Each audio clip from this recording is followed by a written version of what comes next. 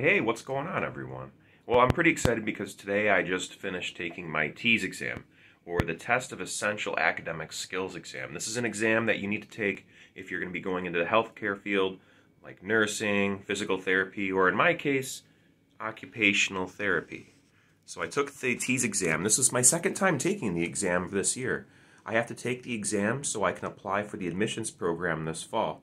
And I took it already, and I got a 72%, which for me being an overachiever was kind of bothersome because I studied for it and I did all the prep work that I could do for it, and the day before the test I had off so I can spend the whole day studying. However, the essential downloads that they gave us, or the recommended study material that they gave us, was not working and it was not downloading, and I spent most of the day going through technical difficulties, emailing and phone calling different people who didn't know what to do in my particular situation. So after the TEAS exam was done, I got my 72%, and I was upset, but I was like, okay, at least I have something. And what ended up happening was I got an email back from my college, and they said I could take it again. And I took it again, which happens to be today, February 12th of 2022. Pretty exciting. So I got done taking that earlier today, and instead of my 72%, I did a little better this time. I ended up getting a 78.7%. All right, there's the confetti we've been looking for the whole time. That's pretty cool. So what it's going to do is we're going to take that 78.7% and combine it with my 3.8 GPA, and it'll be my admission score so I can enter the Occupational Therapist Assistant program at my local community college. Pretty awesome. So that was that earlier today. Right now, I have to get ready, though. I have this crusty mop right here. What little hair I still have left needs to come off because I am not just a college student. I am not just a YouTube maker person, but I am also an actor. Yes, I am going to be playing the role of Cupid later tonight, and I thought that getting freshly shaven and dressed at nines could be a good thing. So how about we just go ahead and use a little cinemagic and skip to the next scene? Oh, well, the lighting in here is much more flattering, I must say. But now I have to get rid of this hair, so let's just go ahead and skip ahead once again. Oh, that's better. Just got to get the rest of it shaved off in the shower, which I'm not going to show you that because, well, I have to go in the shower without clothes on. And that's not appropriate for YouTube. But what is appropriate for YouTube is explaining why I had to retake my TEAS test. I had to retake my TEAS test because there was a number of technical errors on their end with the testing proctor I was using, as well as the software I had to use. I'd use an extension from my Chrome browser known as Proctorio. This is a horrible, horrible program. It's nothing but spyware. It takes complete control of your machine, and you have to give it all the permissions necessary for it to function before you can take your test. And you essentially have no choice. There's no other thing you can do or way to take your test but to use this, at least if you're in my particular circumstance at my particular college.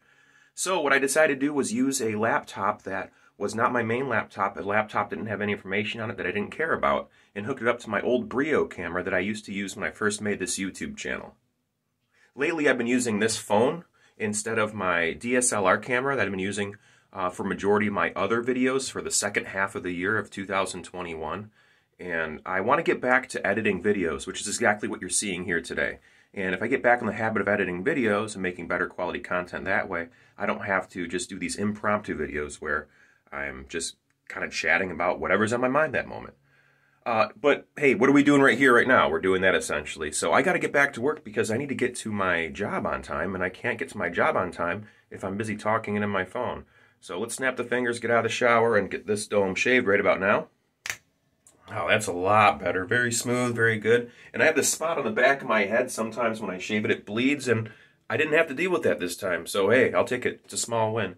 So when I got a 72% on the TEAS test the first time, I was very disappointed in myself, and then I looked at the national average, and I realized the national average is under 68% across the board for all categories. And I did a much better job in the math than I thought. So this time when I took the TEAS exam, I got my 78%, 78.7 in fact, and I realized that even though that sounds incredibly average to me, or below a B, that it's actually significantly higher than the national average and the national mean, median, or mode. I get those three confused. Mean is the average, median is the number that is in between, right in the middle of all of the set of numbers, and the mode is the most frequently occurring number. Haha, brains.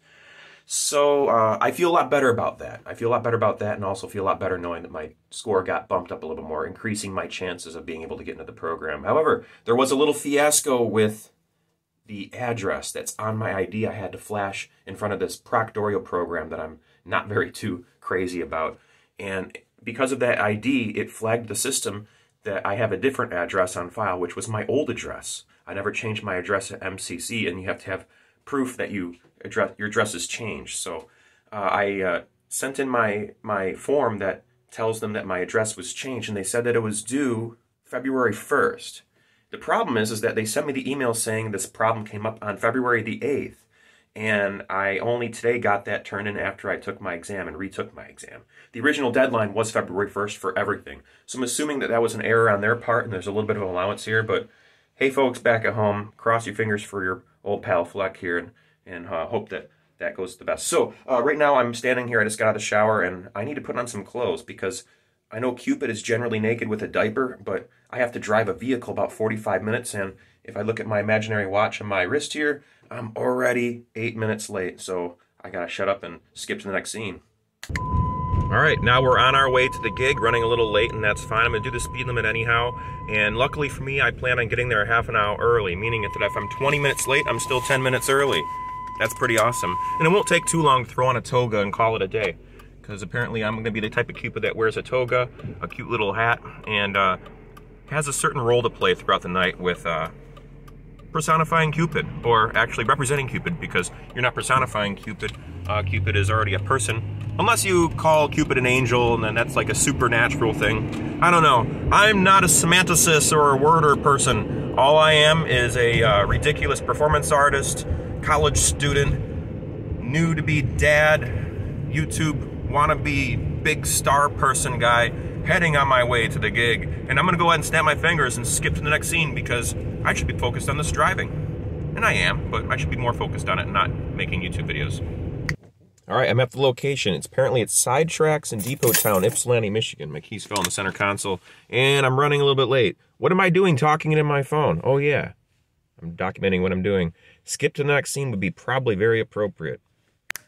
Didn't see that coming, did you? Neither did I. This is the costume I'm wearing. It looks like I have a Cupid bow and arrow right here. It's the bow's a little floppy, but you should see it on a good day.